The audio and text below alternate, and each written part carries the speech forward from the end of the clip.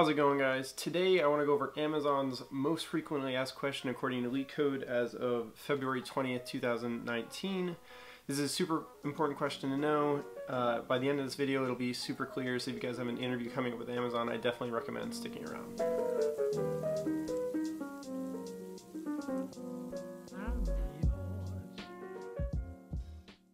Alright guys, today we're going over k closest points to origin, and again, this is Amazon's most commonly asked question on LeetCode.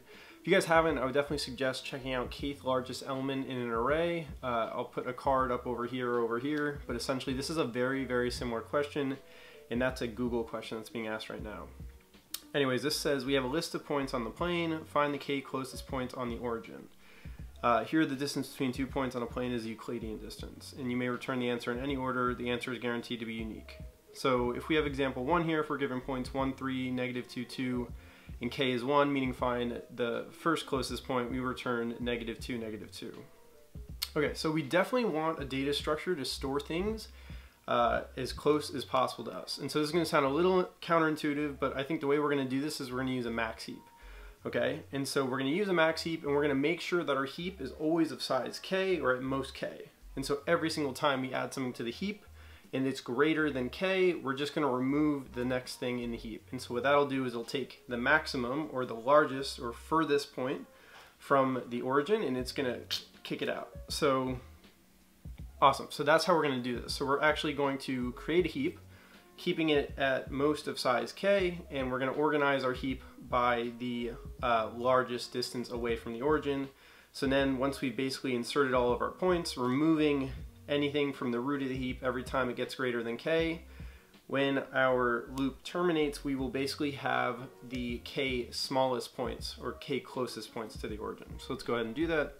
So we're going to have a priority queue, and it's going to hold integer arrays. We're going to call this max heap equals new priority queue.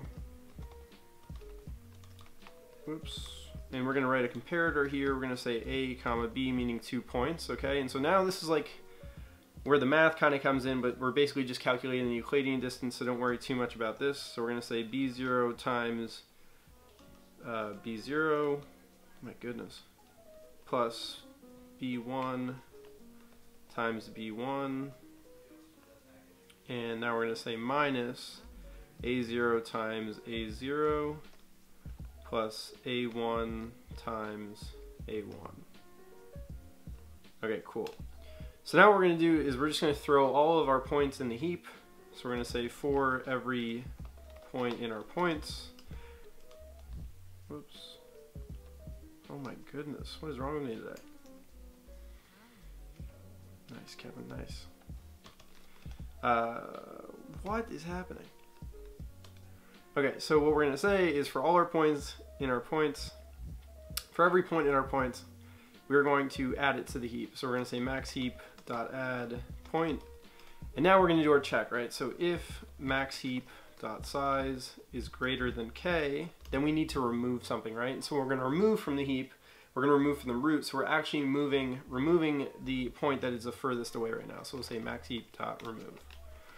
Cool. And so now once this loop terminates, we will actually have our k closest points. So we're going to define a variable for our return to return to the function. So we're going to say int result equals new int, and we want k things. They're all 2 elements. Now we're just going to say while k minus minus is greater than 0, we still have elements to pick from our heap.